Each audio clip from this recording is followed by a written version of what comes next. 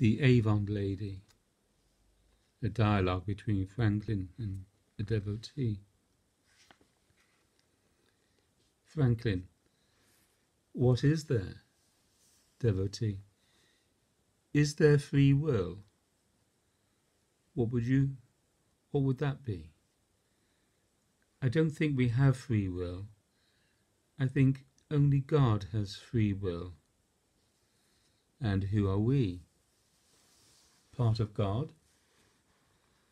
Does God have free will? Then what about evolution? If there is such a thing as evolution, we will all get to God eventually. You are assuming that you are not there for the moment. Well, I am not aware that I am there.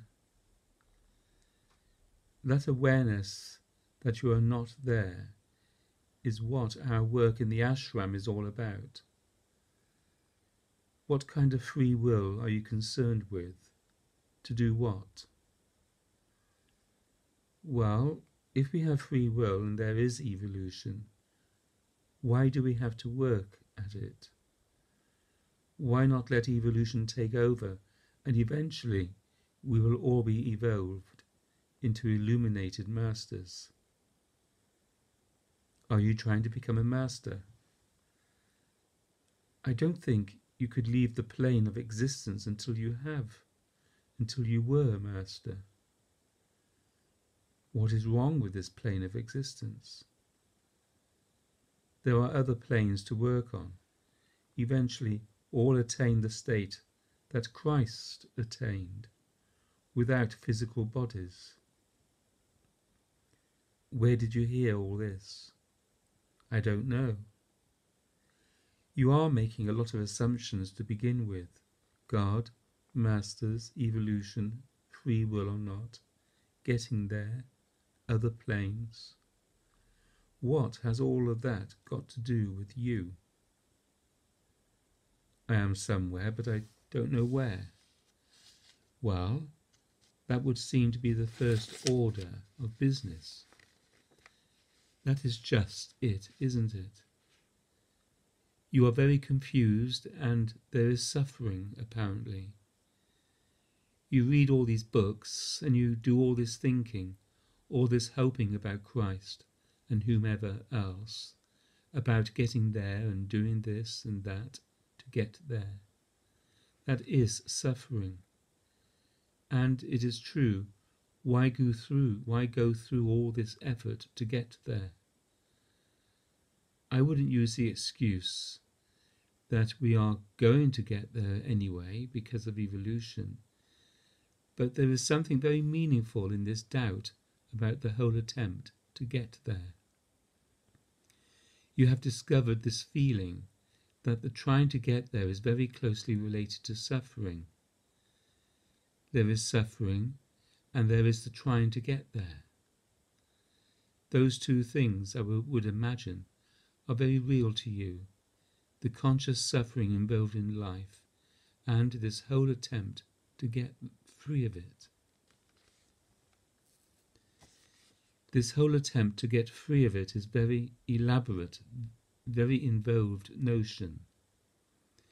You have to do so many things before you get there. There is all of this stuff which doesn't do one thing to your suffering. The concept of Jesus doesn't do anything for your suffering. The idea of becoming like Jesus doesn't do anything for your suffering. The effort to become like Jesus doesn't do anything for your fundamental suffering. Your constant evolution to become like Jesus doesn't do anything for your continuous suffering. Suffering persists as the basic content of your consciousness. On top of that, there is all of this seeking, wondering, thinking about how to get there, how to get free of suffering. If you were already free of suffering, it wouldn't make any difference to you whether this room appeared, or a ballroom in Vienna, or a seventh plane party. The fact that suffering is gone would be the thing that makes you happy. When suffering no longer distracts you, you see that you are already happy, that you are happiness. From the purely practical and real point of view, the thing that concerns you is not other planes, God, Jesus, or getting there. Suffering is your concern, because it is already your real experience. Devotee, it seems to me, if you look at any realized man, you see how far you can go. Franklin, how do you know how far you have to go? How do you know where he is? Devotee, well, I'm still suffering, so I still have a long way to go. If I am not in a perfect state of living, if I am not here now, then I am separate. What is this suffering? Well, there are different forms of suffering. Not being realized is suffering. What is it right now as a perception right now? What is this suffering? Being trapped in the human body? What is there about that is suffering? I don't want to be in it. Are you in it? Now I am, yes. What makes you think you are something that could be inside the body? Well, that is the way I feel now, since I assume it now. It's real now. Your assumption makes it real? Yes. Is your assumption that the thing you are suffering? Well, you could say that, yes. That which is called realization, liberation, God, union, or whatever, gets represented to people in various symbolic ways as a path, as something with lots of planes and worlds, colours, lights and visions, figures and forms, methods, universes, inside and outside, going here, going there, distance, direction, shape. These are all conceptual communications, symbols, pictures for the mind. Fundamentally, they exploit your suffering by motivating you to acquire whatever it is they represent or hide. True spiritual life is not a motivation to these symbols, a belief in them, nor even the acquisition of what they represent. Spiritual life is the process in consciousness in which there is understanding or recognition of suffering, the present experience. Where there is no suffering, that which stands out or becomes the obvious is called heaven, nirvana, liberation, the Sav, Brahman, God, God union, truth, reality. When there is no dilemma, when there is no formation of consciousness, when consciousness itself ceases to take on form or become identical to form, this is what is called liberation. The process that is involved is not one of search based on suffering. Ordinarily, if you suffer, you immediately seek to get free, and you attach yourself to all kinds of hopeful signs. But true life or spiritual life is the reverse of that. Ordinarily, a man is seeking, pursuing forgetfulness from his suffering, his dilemma, his contraction, this separation, this unconsciousness. He pursues the absence of that in delight, enjoyment, distraction, search for perfection, search for all kinds of acquisitions, food, sex, money, good weather, lunch, until this whole process begins to become uninteresting. He tries every resort, either by contemplation or actual adventure. He looks at every movie on the subject. He seeks until that whole movement in him, the whole reaction to his suffering, which is the search for the absence of suffering, begins to wind down. Now he begins to realize his hopelessness. The search begins to lose its capacity to occupy him. It becomes less exotic, less fascination, less fascinating, less hopeful. Some quality in consciousness begins to turn away from this whole process of seeking, this whole reaction to his suffering, and rests in the suffering itself. He is no longer reciting his mantra, stretching into holy shapes, thinking about long ago Jesus, wanting to be in the seventh plane, concentrating on a spot on the wall to get out of the body. He is no longer really interested in any of that. Even a vague disinterest in life's pleasure may come over him.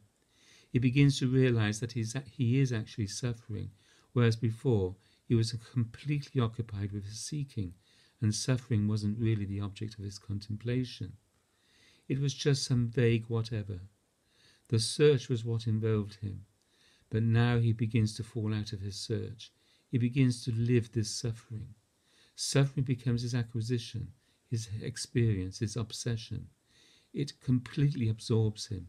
It becomes the object of his meditation. His actual state becomes absorbing, this rather than all the things to which he attached himself to forget this, to get rid of this. Then he begins to see his suffering, to recognize his suffering. He begins to see, in fact, what his suffering is. That subtle sensation that is motivating his work, his whole search, becomes the thing that occupies him. He can no longer do anything about it. He sees what suffering about itself is at this moment. He begins to see it precisely. It is present activity.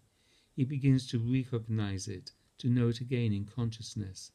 He sees this contraction of his own state, moment to moment, this separation, this avoidance of relationship. He begins to see this more and more exactly, specifically. It becomes an overwhelming recognition until that portion of himself, that quality of himself that enjoys the recognition, that is the intelligence of this recognition of suffering, becomes his intelligence, becomes the very quality of consciousness that he lives, with which he approaches all experience moment to moment. Then, instead of simply suffering, he inquires of the nature of this experiencing moment to moment. He sees beyond this contraction that is his suffering, and he begins to enjoy that which his chronic activity and state always prevent. Our suffering is our own activity. It is something that we are doing moment to moment. It is completely voluntary. It is a completely voluntary activity. We recognize it in the form of symptoms, which are the sense of separate existence, the mind of endless qualities of differentiation, and the whole form of motion of desire. We are always already living in these things, but their root, the source of it all, the thing whose form they are all reflecting, is this contraction, this separative act, this avoidance of relationship, which constantly creates the form in consciousness that we cognize as suffering. Where it is recognized, known again, this activity and its symptoms cease to be the form of consciousness. Then what is always prevented by the usual state becomes the form of consciousness. Where there is unqualified relationship, where there is no contraction, where there is no separation, no avoidance, there is no differentiation, no necessary mind, no necessary desire, no identification with a separate moment. Then consciousness falls into its own form without effort. Symbolically, this is called knowing or cognizing the self. But in fact, it is not possible to fix attention on the self. Your own reality or reality itself cannot become an object of attention. The actual process involves attention and recognition of this suffering, this contraction. Where suffering is thus known, what it prevents is suddenly spontaneously enjoyed, not as the object of enjoyment, but as the enjoyment itself. Then prior to effort, motivation or attention, there is only the self, reality, the heart. Where there is this recognition of suffering, The whole structure of experiences, concepts, searches, strategies, that is our ordinary life, our search, ceases to be obsessive or even particularly interesting. It loses its significance, its capacity to love. Truth is love. Reality is love. This is love. This love has nothing to do with images of some cosmic super guy. Truth is love. We are love. This is love. Devotee. What about Jesus freaks and other people who go through a sudden change and become very light and happy? Franklin. We would, of course, have to be talking about somebody in particular to make much sense out of it. There are all kinds of testimonials, all kinds of salvations, and all kinds of claims made by people. There are thousands of religious and philosophical methods that have been tried by human beings, and all of them have a certain amount of success. There are always a few individuals who make great claims for some particular way. Christianity is one for which we have many such testimonials, because it has been going on for a long time, and many people have tried some form of it. There have been a number of great men and women among the Christians. There have also been a lot of mediocre people. Some of those mediocre people have also enjoyed a revolutionary change in their state for reasons that others find hard to understand. Many other people have claimed to have gone through the enlightenment experience with various Zen masters or whatever.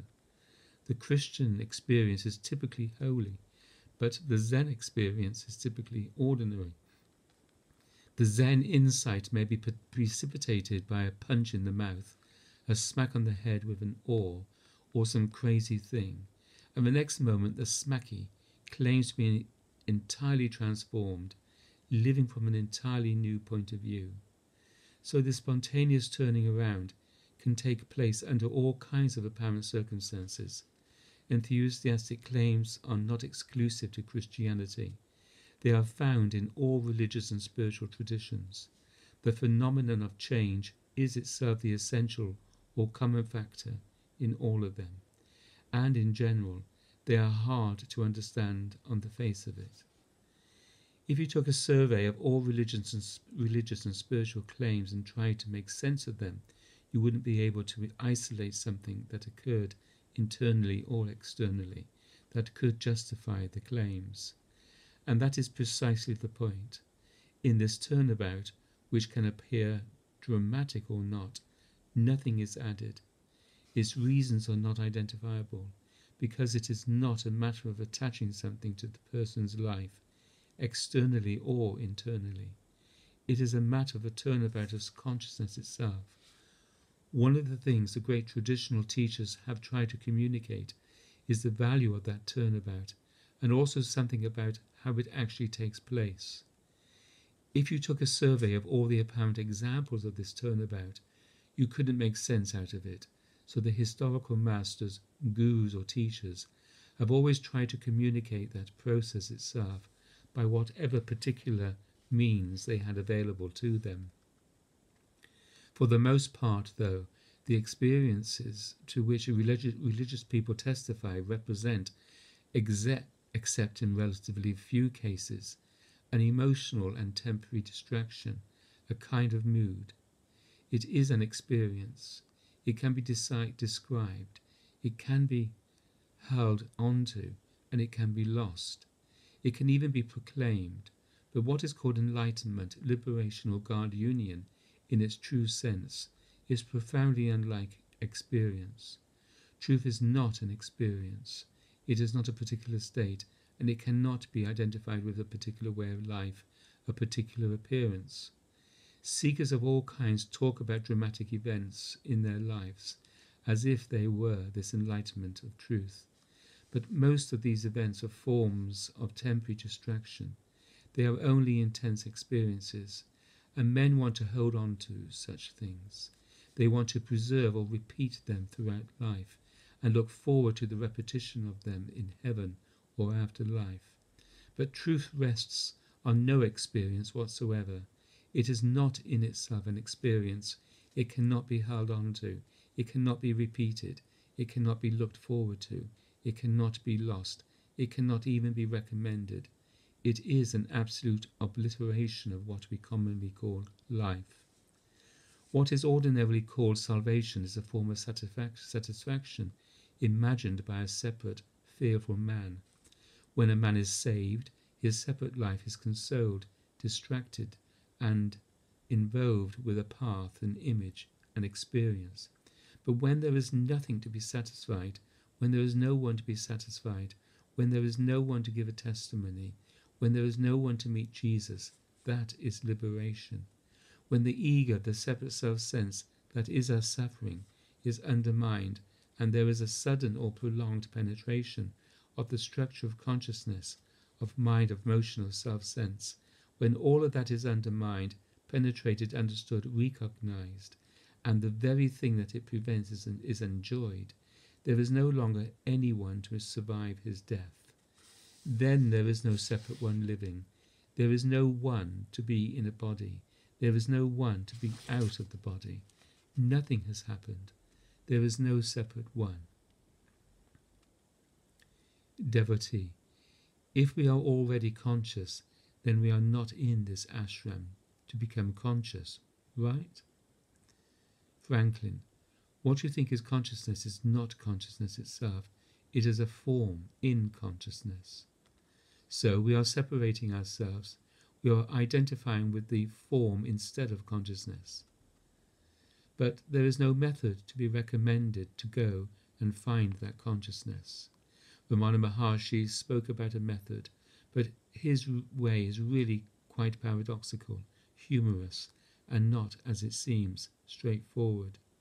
If you remember, he was always saying, find out who it is that has experiences, that wants to seek, that thinks it is in the body. Find out who that is. But of course, there is no way to find that out. There is no one to find that out. It is a spontaneous event, a paradoxical event, the most absolute of all events. It is a gift. It is itself God, truth, reality.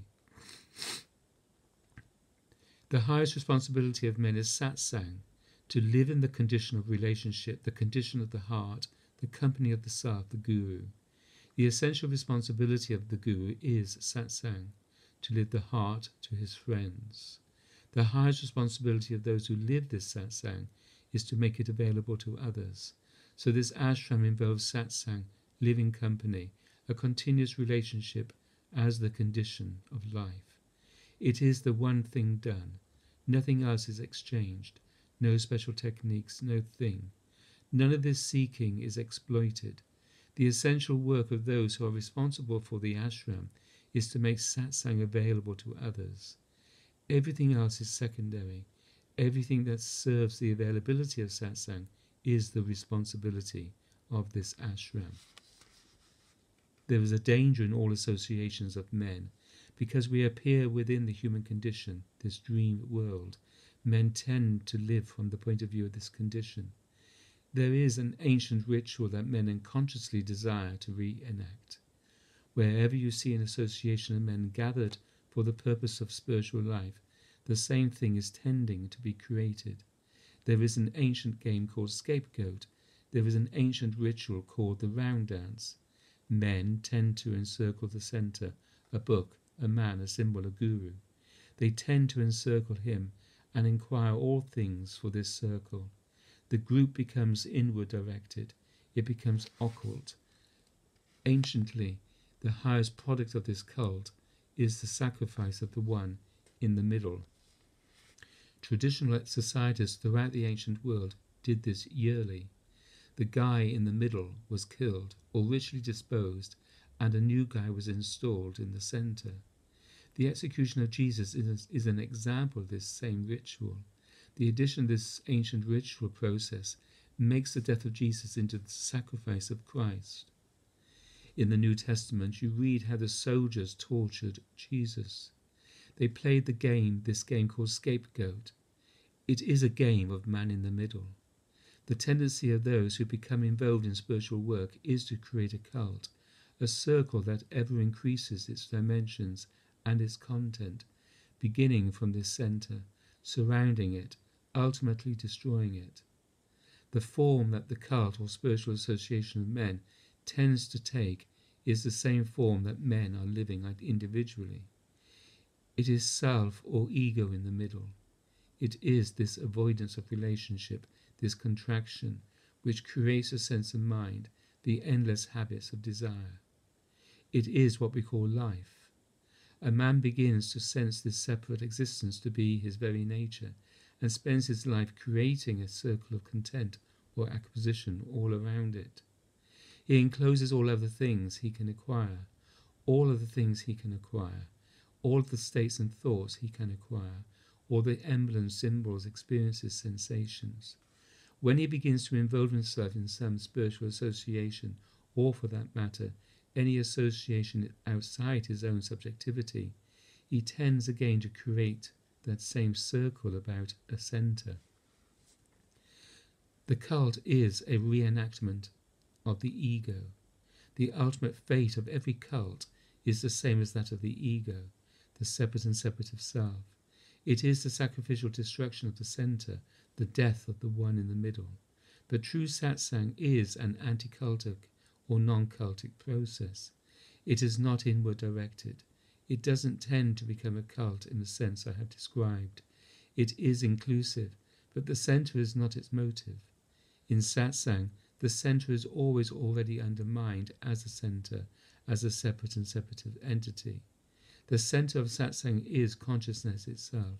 It is the light, the very force of unqualified consciousness. It is communicated directly to a man's life in relationship so that he no longer needs to turn inward to create survival for the center. Instead, he turns toward function, freely the light already assumed. So satsang, the company of truth, tends to serve life, to move into life, to contact life in relationship, not to acquire life. My intention with men is not to absorb them into a society or spiritual gang with which they are to become symbolically and ritually preoccupied. I would bring them the force of consciousness whereby they can become capable of life. I demand a functional capacity of men. I do not require it to be eliminated, resisted, or escaped through some phony meditative impulse. I require the functions of men to live. I do not require the separation from virtual life, virtual enjoyment, existence in the form of life. I require these functions to be known, to be understood, to be lived from the point of view of truth. Such is the genuine effect of satsang, the accompanying mood of satsang. It is one of capacity for relationship, of no search, of dilemma. It is not the tendency to some other state. It is the obviation of the dilemma within the present state, the undermining of it. One who understands and whose life is lived as the condition of satsang is not necessarily, in his appearance, different from any other man. He hasn't necessarily acquired some psychic abilities, visionary abilities, whatever. Understanding is not itself the acquisition of some particular experience.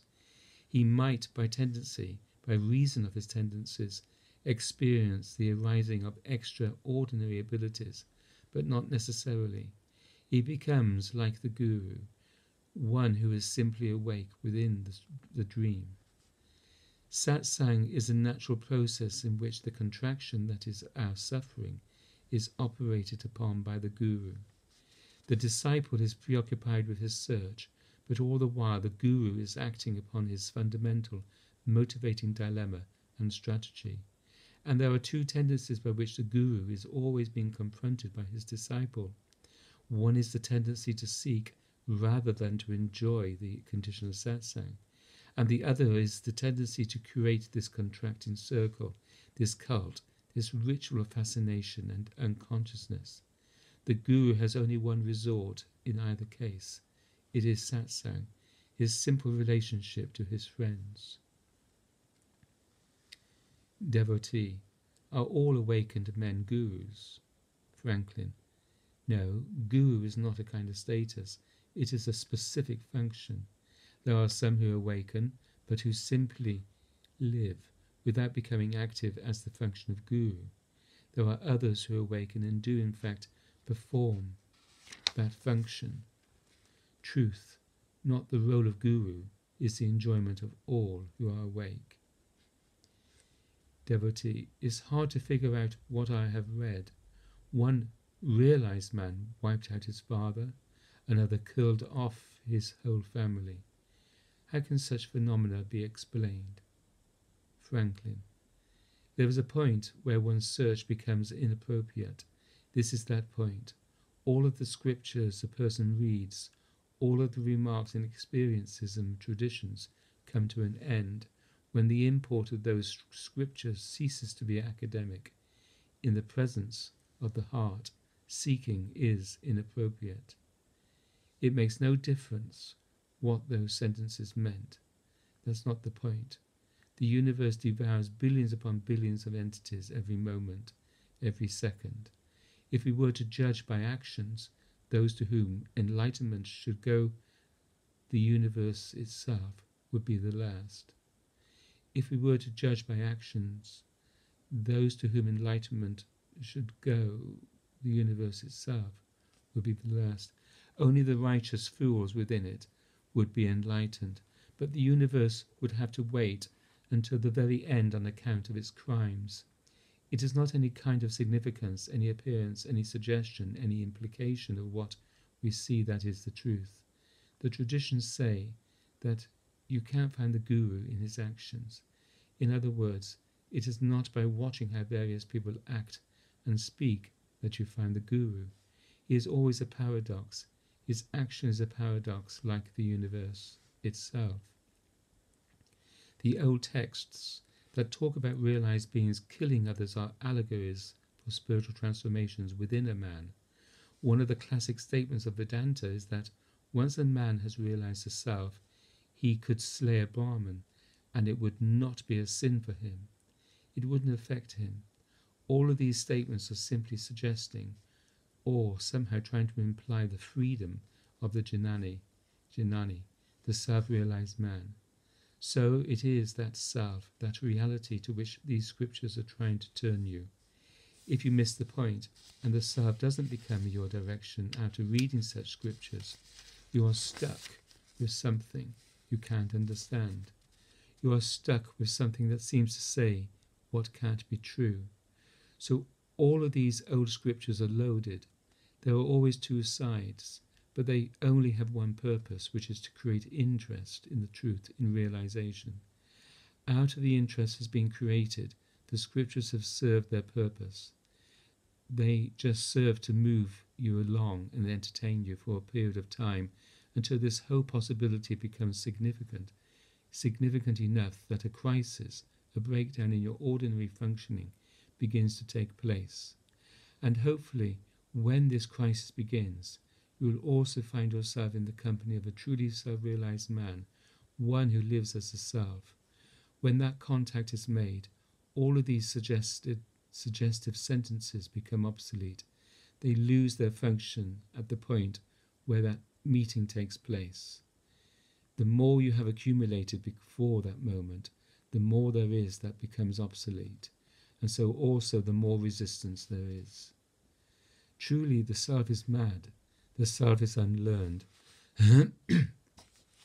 The appropriate foundation of human life is not an entity, a separate self-sent, an ego, such as even a soul. Such is not the appropriate foundation for human life. The appropriate foundation for human life is the heart, the self. It is utterly mindless, utterly free, uncontained, unqualified. But paradoxically, when the heart is lived, the human being becomes functional, usable, alive, moved. Such a one makes no complicated use of the things an ordinary man uses to survive. Like a child, he moves by delight. He is a man of pleasure, of enjoyment. Like a madman, he learns nothing from life. He doesn't believe what he sees.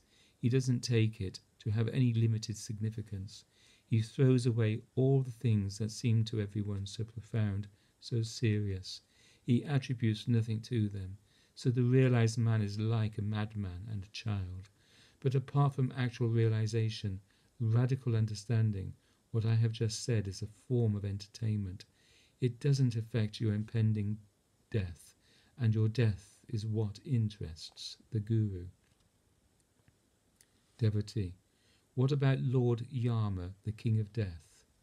Franklin: Lord Yama, the storybook Lord of Death, he barely enters into it. He is only a symbol in consciousness, as if death were some entity, some being or other. But your death is your concern. It is not the concern of any other. That other is yourself. So it is only the true Guru who is very interested in your death. Your death, not all the things you call your life. And he is very interested in bringing it about very quickly. He doesn't want a long engagement. He wants a sudden death for everyone. What if a guy's heart, breath and mind were suspended for 20 minutes? He'd be free then, wouldn't he? Franklin: it depends on what has occurred during those 20 minutes. Many people have been in a coma for months or even years, but they didn't wake up any less immune to death or any more intelligent. The death I am talking about is not the death of which you suspect yourself. It is not simply that physical, that vital event. The death I am talking about is the turnabout, the dissolution of the principle by which you live, the fundamental activity that you are animating, dramatizing, considering to be yourself, living to others, your state.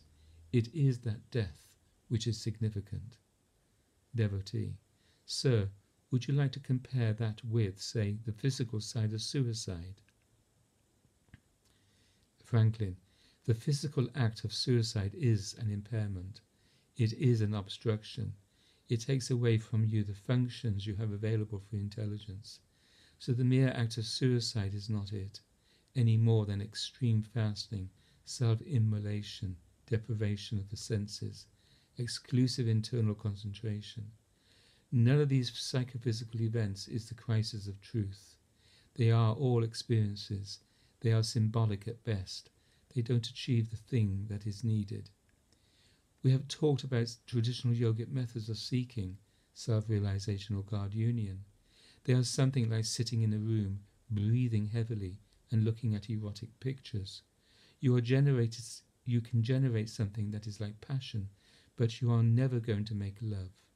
It never becomes that. Just so, you can sit and breathe methodically, turning inward, contemplating divine images or God ideas, but it is never going to become God union. God has never entered into it. It is a very hopeful practice at best. There is no God union until God is there to be unioned with. As the lover depends on his loved one, the God seeker depends on the living presence of God before there can be any God union. And when God appears, you are not going to have to do your spiritual breathing. It will all be very obvious. You won't have to think about what is necessary to be done to become one with God. It is only the absence of God, the suffering, the ignorant condition that gets you involved in all of this seeking. It is only where God is already, not that all of these practices begins. Devotee: well, should we just wait it out until God comes then? Like waiting for Godot or something? Franklin: this deliberate waiting is also another form of the same seeking. Fortunately or unfortunately, the search goes on in spite of you until this connection is made. Everything you do is that search until God, the Self, the heart, enters into the picture as a reality in relationship.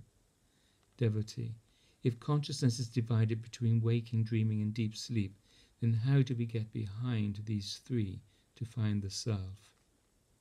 Franklin: that has been the mysterious approach of Advaita Vedanta, of Jnana Yoga and other traditions of spiritual practice.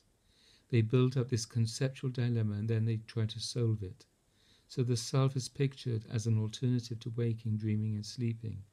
The self is pictured or proposed as a something else, another state that is hidden beneath the usual three. It is hardly in the waking state, barely in the dreaming state, only implied in the sleeping state.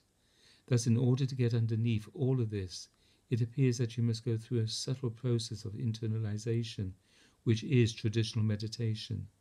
For a while you try to go inward, then you open your eyes again, and at the same time you are looking at this, the appearing world.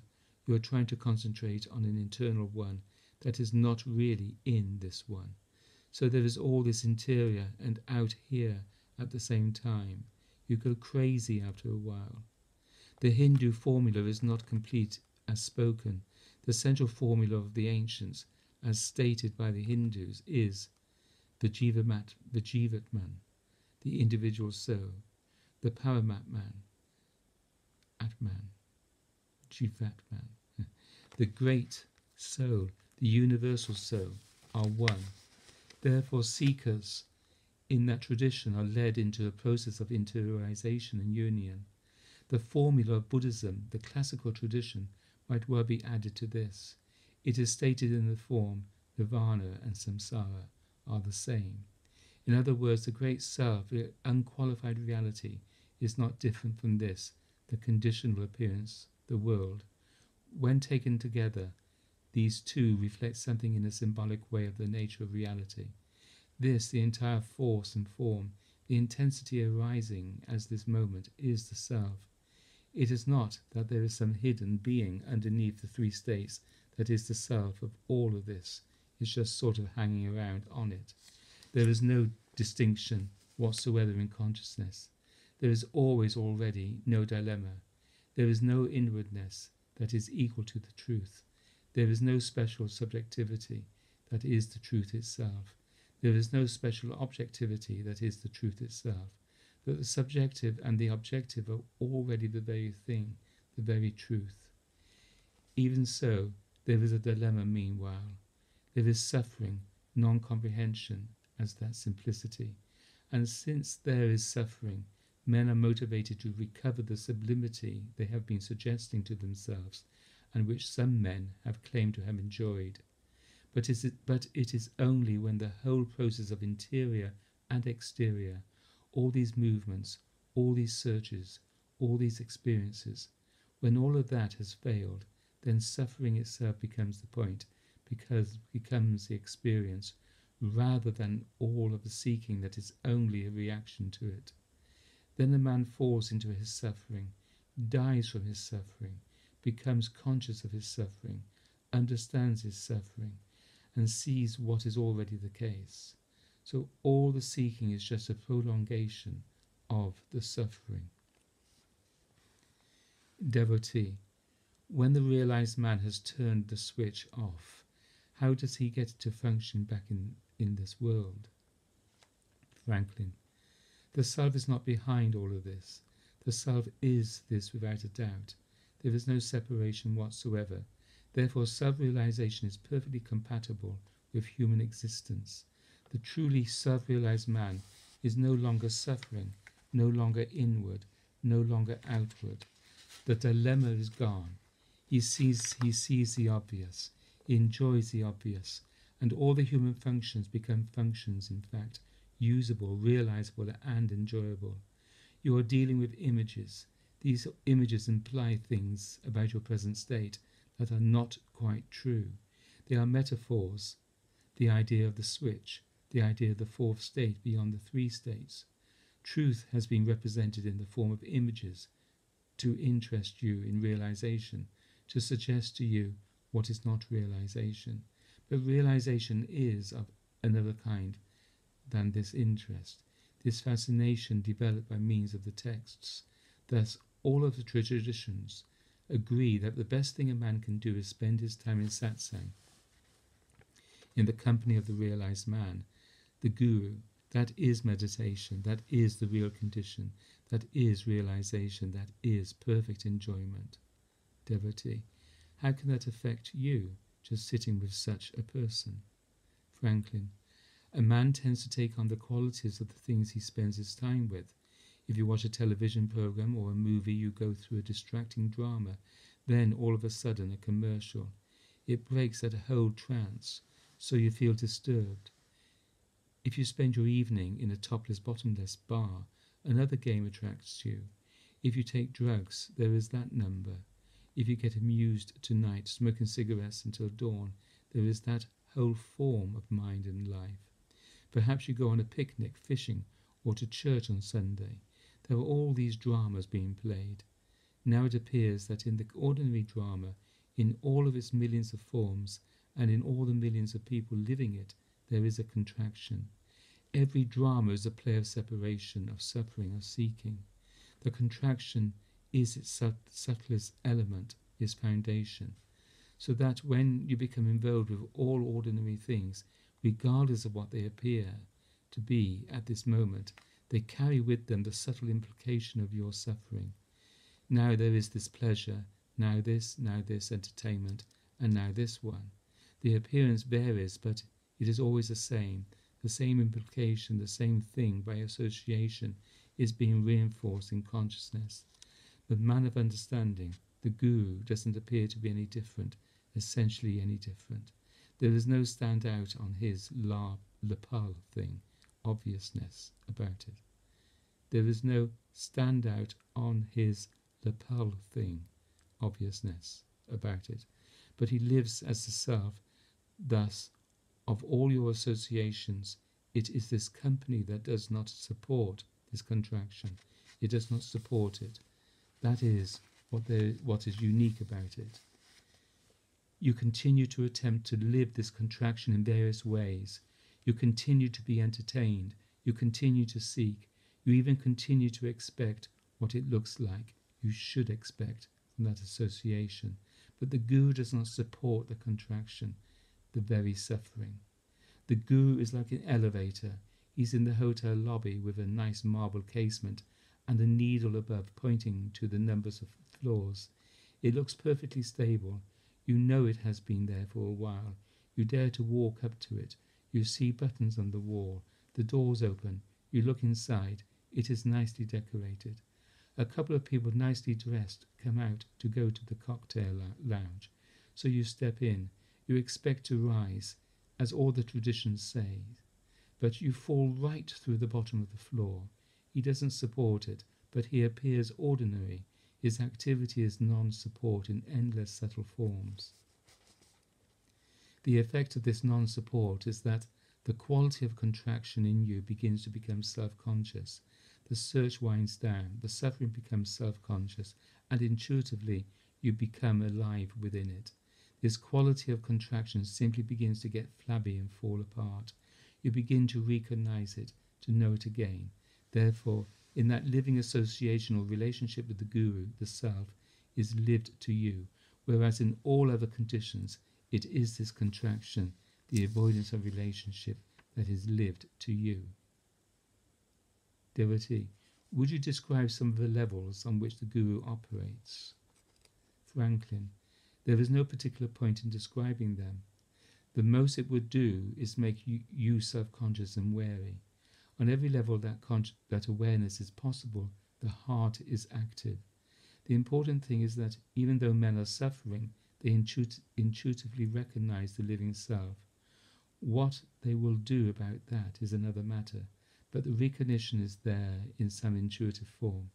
Rather than any other kind of information, it is upon that recognition that disciples and devotees must depend, both for the knowing whether the man is guru and for the knowing whether he himself wants to be involved in that kind of relationship. Many have had enough, so that once they see the guru, they stay to live with the guru. Through that process they begin to see how the guru, the living heart, operates. Others come and they resist immediately, and they defend their state, and so they leave. The concern of the disciple is the relationship to his guru, which is satsang. Sitting with his guru is this meditation. It contains all of the elements of meditation. Sitting in relationship with the self, consciously sitting in relationship with the self or God nature. What else could meditation be? So it is simply sitting or living aware of that. And it becomes more profound and more subtle. It becomes intelligence. It becomes self-inquiry. It perhaps becomes something formal looking to some degree, appearing as what we ordinarily think to be meditation. But that sitting, that relationship to the Guru, satsang, sitting, living it from day to day, living the conditions this relationship creates for you, this is spiritual life. It is meditation. It is spiritual effort, sadhana. And on top of that, there is entertainment, because life is an entertainment. There is as much entertainment in that relationship as any other. There is a humour to it, but the entertainment is utterly enjoyable. That relationship is humour. It is obvious, because the most fundamental enjoyment is always taking place. Until a man recognizes the heart alive and lives that relationship, everything he does is a form of his search. Every action reinforces his suffering. It is not it. There must be a radically new life, a radically new presence, a radically new communication. The heart itself must appear, otherwise the seeker is like the guy with the girly magazine in his room. He is not going to make it, and all the spiritual books have no more ultimate significance than pornography for such a one. All of the seeker's spiritual reading is perhaps a little subtler than erotica, but the same motivation is behind it. The same suffering is there. It is a form of entertainment. On different days there are different kinds of entertainment. Some days you prefer girly magazines, other days you prefer the Bhagavad Gita. But it is the same guy, the same search, the same dilemma. This is why certain Zen masters burned the traditional sculptured images of the Buddha. The same thing must be done for the scriptures. It is not necessary to go out and burn them in the street, but there must be this understanding of their significance in relation to the heart, the true spiritual life.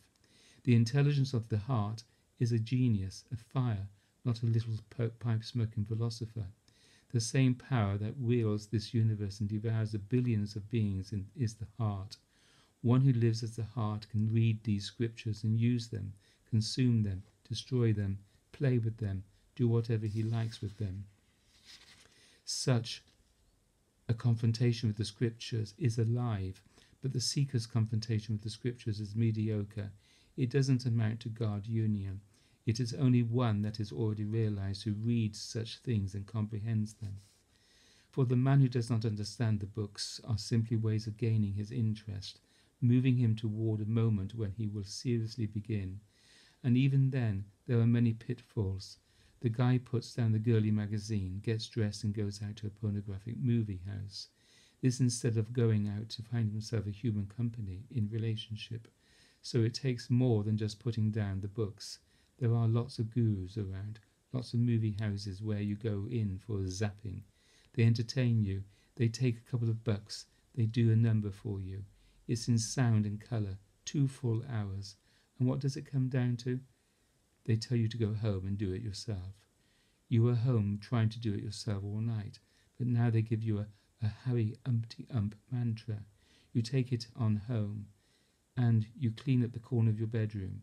You throw away all the girly magazines, or at least you keep them in the bathroom under the hamper. You clean up a corner of the room, and you open up the blinds so that the sun comes in on it really nice. Then you get up at dawn, and you say, Harry Umpty Ump, Harry Umpty Ump.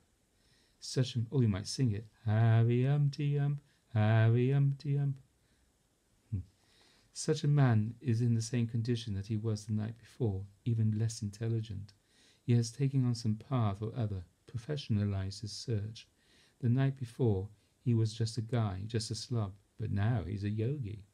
He puts on the outfit, wears the beads on his hand, starts collecting money for his trip to India next year. He does this number for however long it takes him to get sick of it all. And after that, he says the hell with it.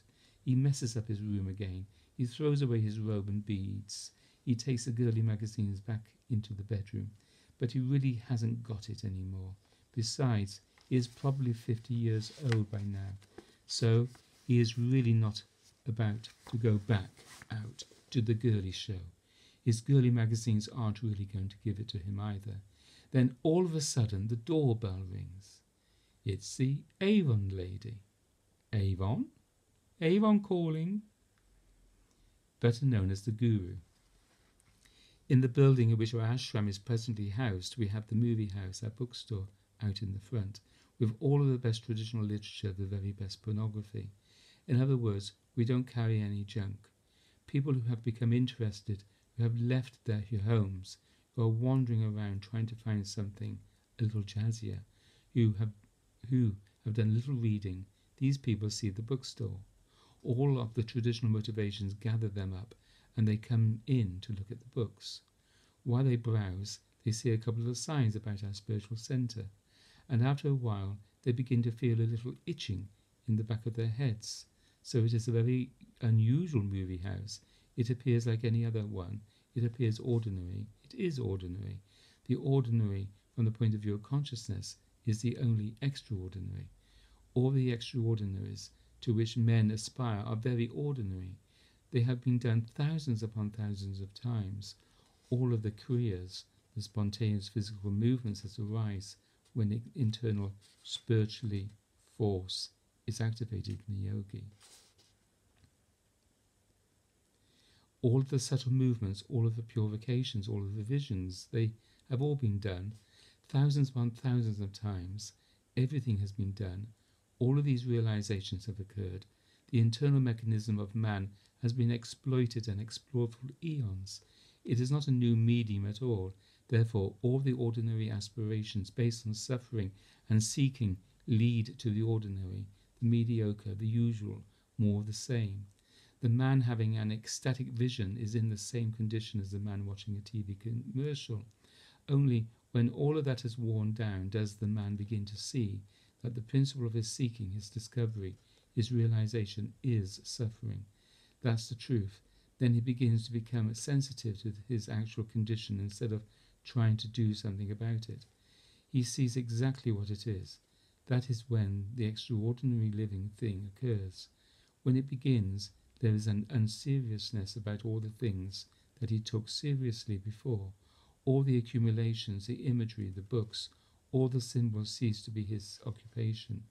It becomes occupied with the living condition, and it precedes all of this mentality.